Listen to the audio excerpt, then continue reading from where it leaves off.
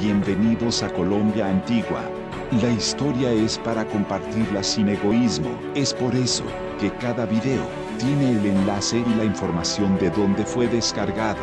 Esperamos que los videos y la información sean útiles para usted.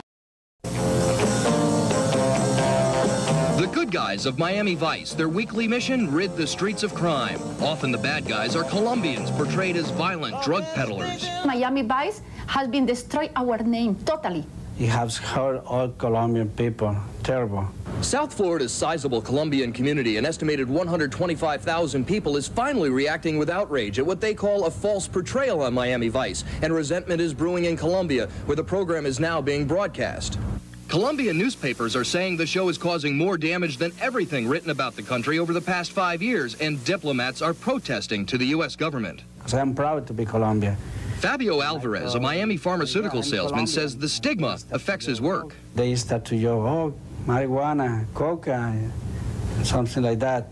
So that made me feel very, very bad. So South Florida's Colombians are organizing to fight the image. They're planning events to educate Americans that they, too, are against drugs. We want to show that Colombia is not like Miami Vice is showing. The show may be hot with Americans, but Colombians are feeling the heat and are sick and tired of it, refusing to take it anymore. In Fort Lauderdale, Jon Crane, News 4.